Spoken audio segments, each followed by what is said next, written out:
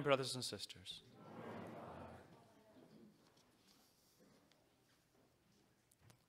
So during this season of Lent, I have elected to preach on the 7 last words of Jesus Christ. These are the 7 last phrases or statements that our Lord made from the cross before he died.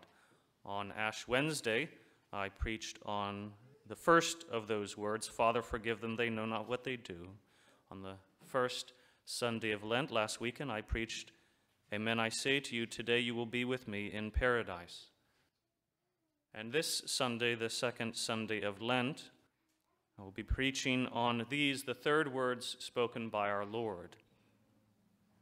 Woman, behold your son, behold your mother. Before I can give a fuller explanation of these words, I think it's better to set them in their proper context. So I'll read the fuller passage from the Gospel of John, chapter 19. Standing by the cross of Jesus were his mother and his mother's sister, Mary the wife of Clopas, and Mary of Magdala. When Jesus saw his mother and the disciple whom he loved, he said to his mother, Woman, behold your son. Then he said to the disciple, Behold your mother.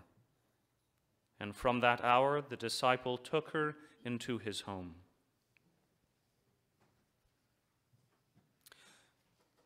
In interpreting these words correctly, we have to recognize that there are 3 levels, 3 types of interpretation. All of them true, but all of them on different levels. And I want to share them with you in regards to advancing levels. So the most basic, historical, natural, to higher and more profound and greater truths. So the first reason our Lord took such pains to say these words while dying on the cross, and truly we know it would have cost him great pains, is because he loved his mother.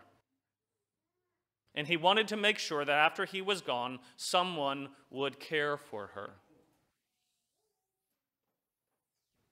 It's a very simple thing. St. Joseph had already died. They had no other children, otherwise they would have taken care of her, no other family. And so Jesus, out of concern for his mom, he chooses one of his disciples, John, the gospel writer, to care for her in his place.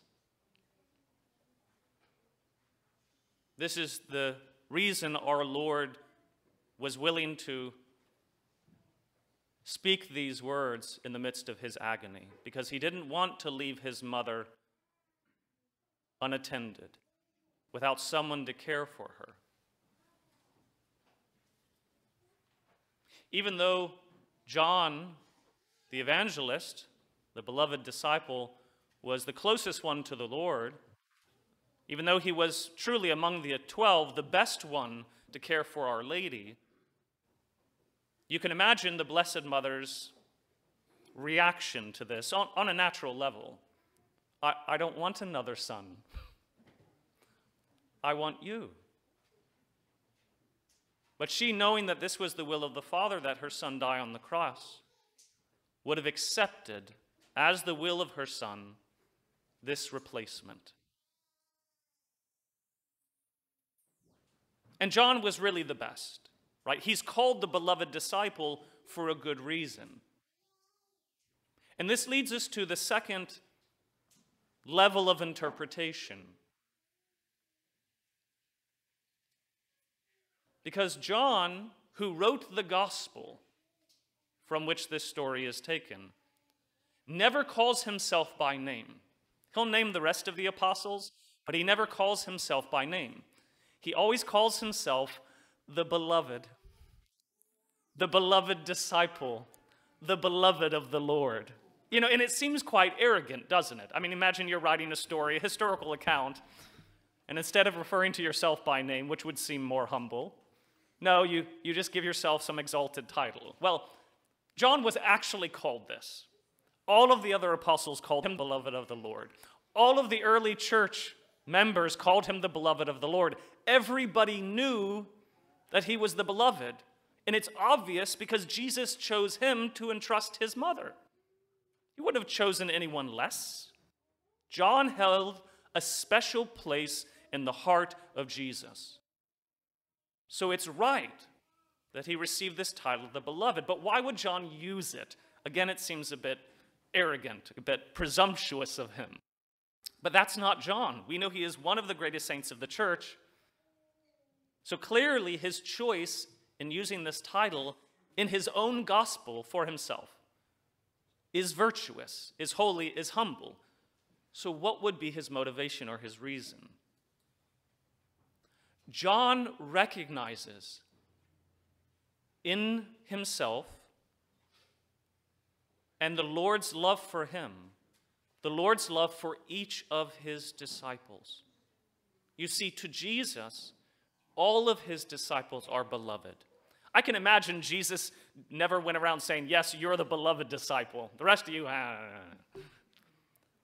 No, that was the title the disciples gave John. Jesus didn't do that. So John, realizing this, in all humility, would avoid his own name. It's not about me. It's not about John. It's about each and every beloved disciple. And so when you read the Gospel of John and you hear beloved or beloved disciple, think of yourself. This is what the fathers of the church tell us. John is telling you that that's our Lord speaking to you, interacting with you. That means that from the cross, Jesus wasn't just speaking to John the man to care for his mother while on earth. He was speaking to each one of his beloved disciples throughout the rest of time. He was entrusting to each one of us his mother. From the cross, he says these words, "Woman, mother, behold your son." And then he says to us, "Behold your mother." And what does John write immediately after this in the gospel? And from that hour, the disciple took her into his home. From that hour, the disciple, you and me, took her into his home. So what is our relationship with the Blessed Mother?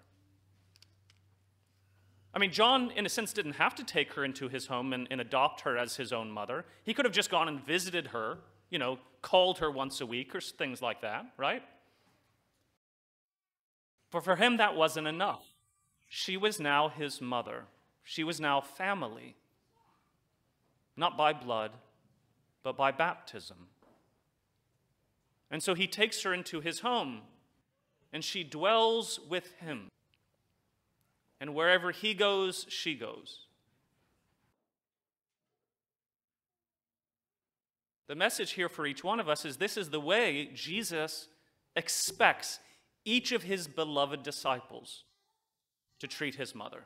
This is the relationship he expects them to have with her, because he would not have suffered so much in making this statement while on the cross. Jesus could have done this before he died on the cross. It's not like he didn't know he was going to die on the cross, right? I mean, any time the week before, he could have gone up to John and said, "Hey, John, by the way, I'm going to be dying soon. I want you to take care of my mother while I'm gone." No, Jesus waited. He waited till he was dying on the cross. Why? Because it wasn't just for his mother's sake that he did this. It was for ours.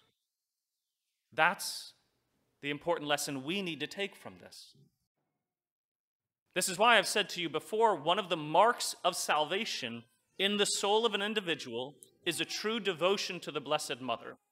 That's what the fathers say. Why? Because of passages like this. If you are truly a beloved disciple of the Lord, Mary will live in your home. And like all relationships, they may start off slow and rocky. That's fine, but you work on them, you build, and they grow. So don't worry if you don't have a perfect relationship with the Blessed Mother right now. Just improve it. Obviously, it's not a failure on her part.